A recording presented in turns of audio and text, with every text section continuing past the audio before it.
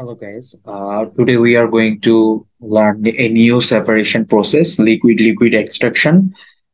মানে এই জিনিসটা আমাদের আমাদের নতুন একটা টপিক আমরা আজকে শুরু করতে চাচ্ছি।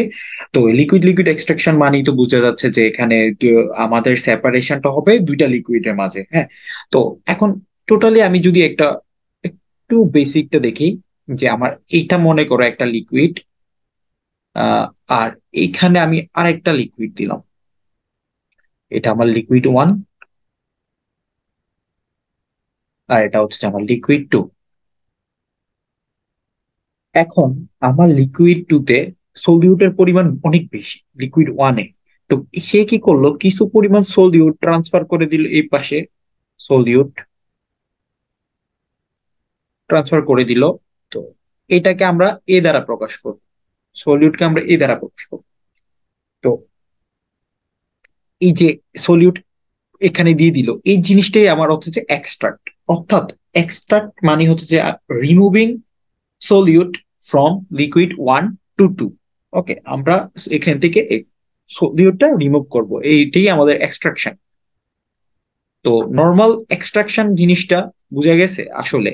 তো যার মধ্যে সলিউট বেশি থাকবে যে হচ্ছে দিয়ে দিবে, অর্থাৎ আমার লিকুইড ওয়ান এখানে লিকুইড টু কে মানে রিমুভ করতেছি, আমরা লিকুইড ওয়ান থেকে লিকুইড টু তে রিমুভ করতেছি। তো এই লিকুইড ওয়ান কে বলবো আমরা ডাইলিউয়েন্ট, আর লিকুইড টু তে আমরা যেহেতু মানে সলিউটটা ডিজলভ করতেছি সেটাকে আমরা বলবো সলভেন্ট। তো এক্সট্রাক্ট জিনিসটা কি রকম ভাবে হয় একটু যদি আমরা দেখি, যে আমাদের একটা ইয়ে আছে, তো আমরা এখানে হচ্ছে যে আমরা কি করব, এই ডাইলিউটটা হচ্ছে যে আমরা ফিড হিসেবে দিব, এটা আমাদের ফিড।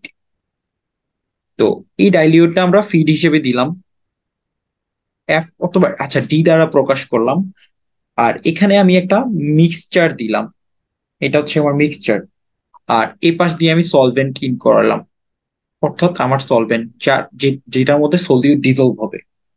তো এখান থেকে এই ডাইলিউটের মধ্যে যে সলিউট গুলা আছে, solute will be moving into the solvent phase. অর্থাৎ আমার এই যে এই সলিউট গুলো সলভেন্ট ফেজে মুভ করবে। তো এই এরকম আমরা মিক্সিং করার পরে আমরা যদি কিছুক্ষণ পর রেখে দিই, সাম টাইম দিই, মানে কিছু টাইম আমরা হচ্ছে যে রেখে দিলাম, তো এখানে আমরা দুইটা ফেজ পাবো। দেখা যাবে যে দুইটা ফেজ পাবো, একটা হচ্ছে যে আমার রেফিনেট ফেজ,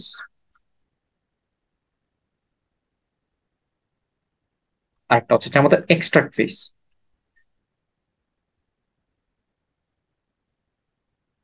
এক্সট্রাক্ট ফেজ, তো রেফিনেট ফেজ হচ্ছে যে আমার মোর সলভেন্ট, সরি মোর ডাইলিউয়েন্ট যে ফেজটা আছে, এখানে আমার ডাইলিউয়েন্ট ফেজটা বেশি থাকবে। অর্থাৎ যেহেতু এটা মোর ডাইলিউয়েন্ট, সেটাকে আমরা হচ্ছে যে ফিড হিসেবে দিব। আর যে এক্সট্রাক্ট হচ্ছে যেটা যেটার মধ্যে আমার মোর সলভেন্ট থাকবে।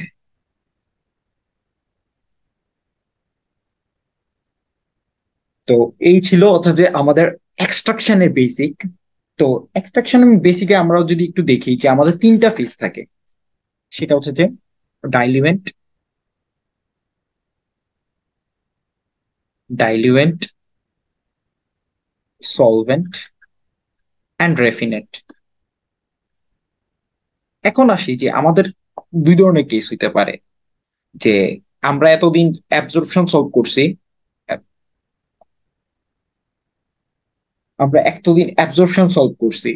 তো এইখানেও ঠিক যদি আমরা দুইটা কেস হইতে পারে, যে আমরা যদি টোটালি ইমিসিবল নেই, অর্থাৎ কমপ্লিটলি ইমিসিবল নেই, সরি আমার হ্যান্ড রাইটিং একটু খারাপ হয়ে যাচ্ছে, আমি তো তো দ্রুত ভিডিও করছি। পার্শিয়ালি মিসিবল, অর্থাৎ এই দুইটা কেস আমরা দেখবো। তো টোটালি ইমিসিবল সলভ করার জন্য এই প্রসিডিউরটা আমরা হচ্ছে যে অলরেডি জানি কিভাবে আমরা হচ্ছে যে অ্যাবজর্পশনে আমরা যেভাবে সলভ করছি এইভাবেই। আর পার্শিয়ালি ইমিসিবল এটা আমাদের জন্য নতুন, এখানে আমরা হান্টারনেস মেথড শিখবো। হান্টারনেস মেথড, এরপরে টার্নারি ডায়াগ্রাম, আরো অনেক কিছু আছে, এই জিনিসগুলো শিখবো। তো আজ এই ভিডিওতে, in this video we will discuss about totally ইমিসিবল। Totally ইমিসিবল মানে কি? তো আচ্ছা, পার্শিয়ালি ইমিসিবল হচ্ছে ওয়ান ফেজ ইজ স্লাইটলি মানে ইমিসিবল আর কি। তোমার পার্শিয়ালি তো বুঝো, আংশিক ভাবে হচ্ছে যে থাকে, আর টোটালি ইমিসিবল মানে কমপ্লিটলি ডিসলভ হয়ে যাবে। তো এই ক্ষেত্রে আমরা যে জিনিসটা দেখবো সেটা হচ্ছে যে টোটালি ইমিসিবল আমরা হচ্ছে যে আমরা যেভাবে মেকাবে থিয়েল করছিলাম ওইভাবেই করব, যে আসলে আমাদের মেকাবে থিয়েল মেথডেই করব। তো একটু দেখি মেকাবে থিয়েল আমাদের মনে আছে কিনা। ফর ডাইলিউট সিস্টেম, তো এখানে কিছু অ্যাজাম্পশন আছে, যে অবশ্যই আমাদের অ্যাজাম্পশন গুলো থাকতে হবে। আমাদের এই অ্যাজাম্পশন না থাকলে যদি আমরা ফুলফিল না করে আমরা পারবো না। System is isothermal,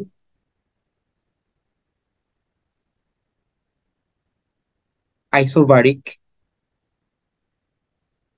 heat of mixing is negligible.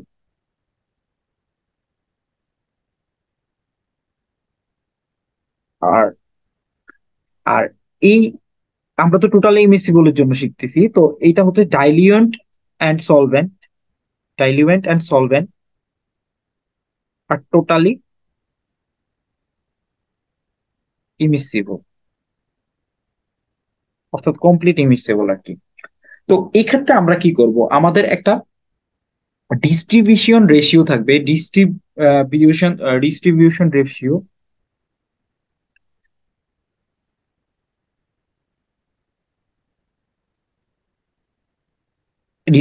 Ratio KD is equal to Y A divided by x এ।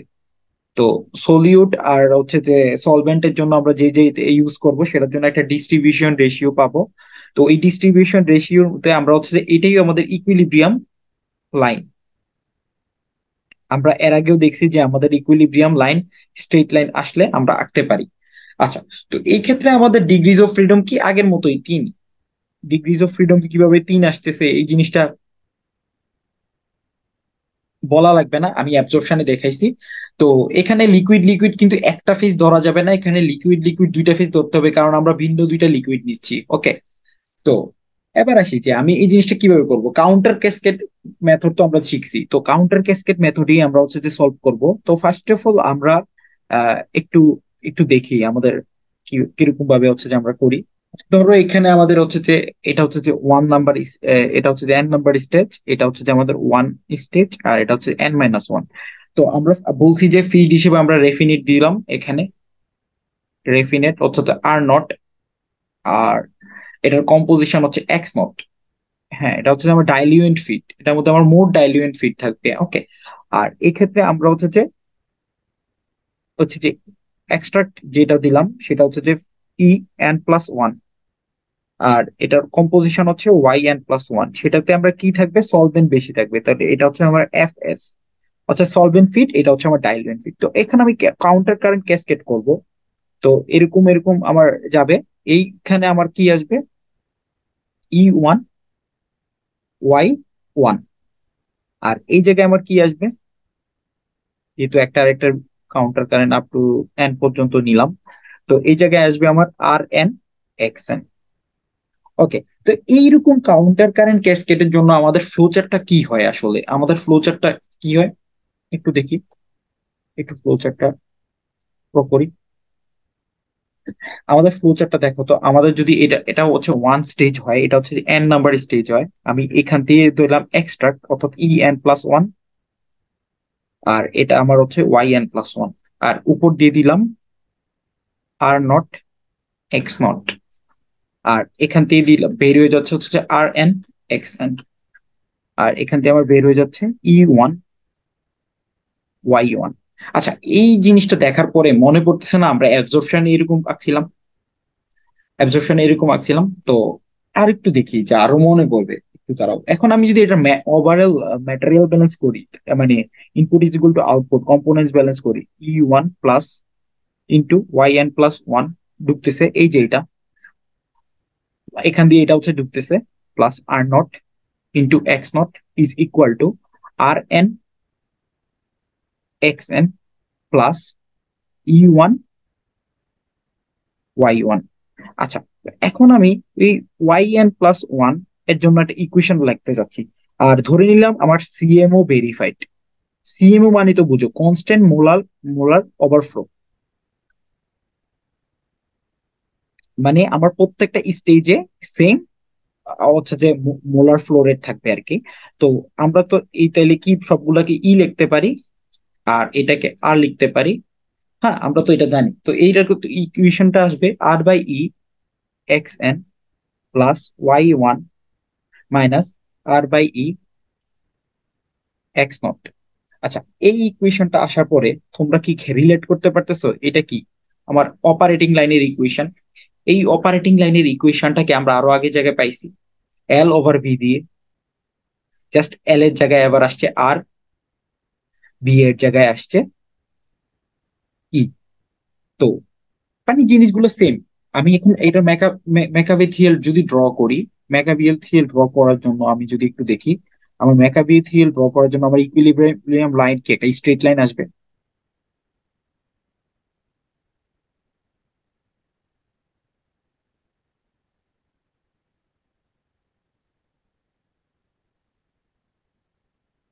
তো আমার এটা একটা স্ট্রেট লাইন আসবে।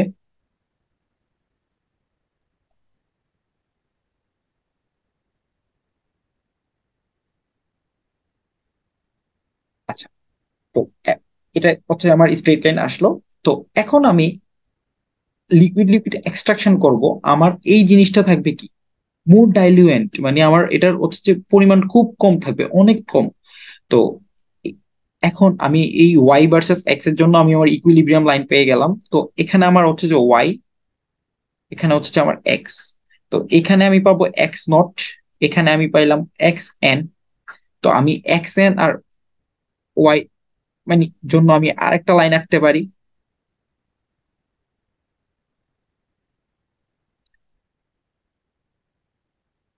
আরেকটা লাইন আঁকতে পারি, এরকম একটা লাইন পাবো।